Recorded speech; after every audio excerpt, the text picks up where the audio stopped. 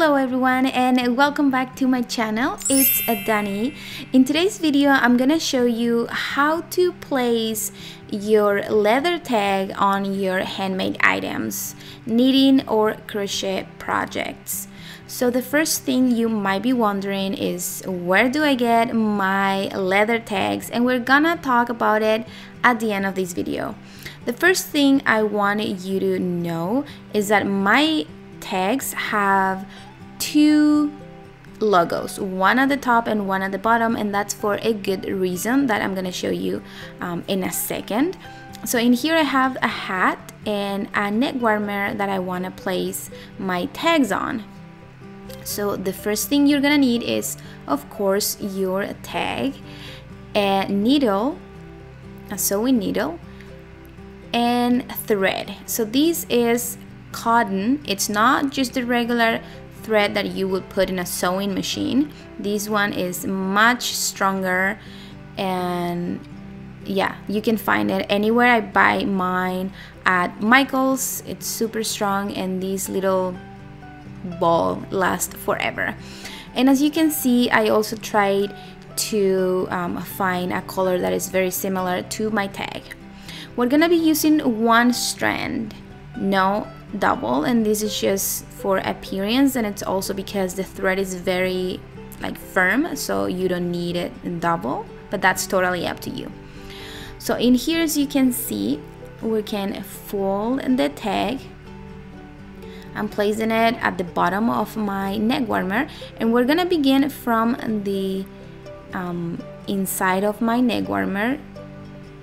I'm just gonna insert the needle through the first hole and up in here, and I'm gonna leave a little tail, and this is because I want to make a knot after. And now let's go to the left, and we're gonna do the same. Place your needle down there through the other hole in here, and let's do it one more time in here. My tags have 4 holes. Some of them have 3, some of them 2. It's totally up to you and how you want to customize your tags. And in here we have one more time, and as you can see, both strands are at the opposite side of the tag, and we don't want that because it would be very ugly if we place a knot in here. So what I'm gonna do is to pass my needle through the 2 middle holes, just like this. So now I have both strands right next to each other, and I can make a knot, and it's not gonna be very noticeable. But I'm gonna do a little trick in here so I can make it even less noticeable. So take that strand, pass your needle, and now we can make a knot, and the knot is gonna be underneath the tag. So that's even better. You won't see it pretty much at all. So make sure you tie it there very, very firm. And now you can grab your scissors and cut it. So that's how I attach my tags on my neck warmers or any kind of project like this. And now I'm gonna show you with this little hat. So in here, it's where the 2 logos come in handy, and this is because when you have a hat like this, like a folded brim, you can use the hat like this with the brim folded, and you're gonna have your logo in the front normally, right? But you can also use your hat with the brim unfold, and you are still gonna see the logo on the other side. So that's perfect, and that's why I really like having the 2 logos in one tag. And now we're gonna do the exact same thing. And when you have something like this where you're gonna use one side or the other. It's when it's super important to hide that knot. I mean, it's not mandatory, you don't have to, but I think it looks better, cleaner, and yeah, I just think that it looks better. So we're gonna do the exact same thing, and in here you can see I have 4 holes in my tag, but you can have 3, 2, it's up to you, it doesn't matter. It's however you customize your tags. So continue doing this. Now we're gonna turn our hat,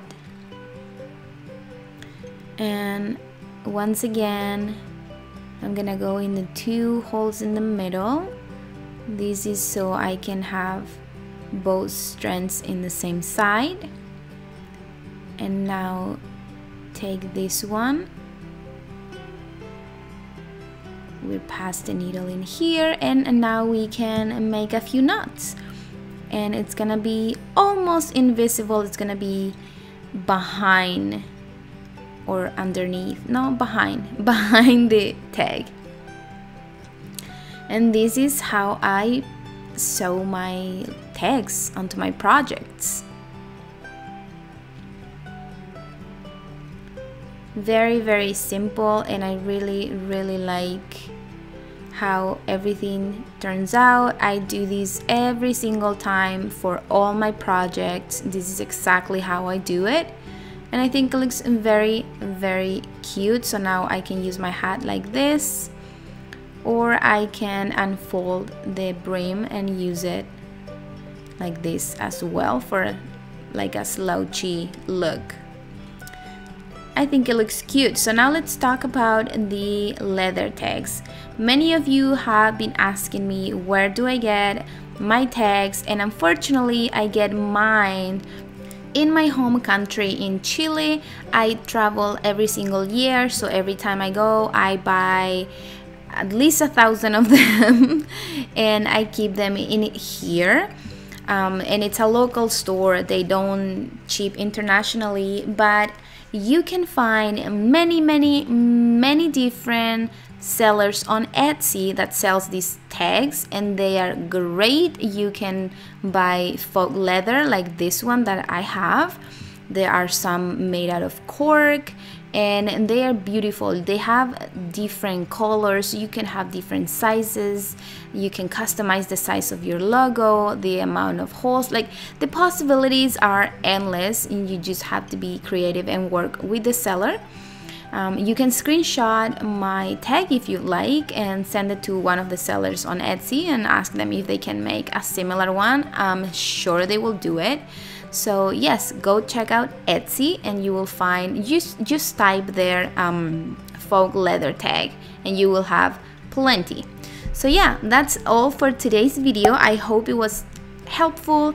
If so, please give it a thumbs up. Don't forget to subscribe to my channel if you haven't done it already, and follow me on social media. You can find me at CJ Design. And yeah, I'll see you guys in the next video. Bye!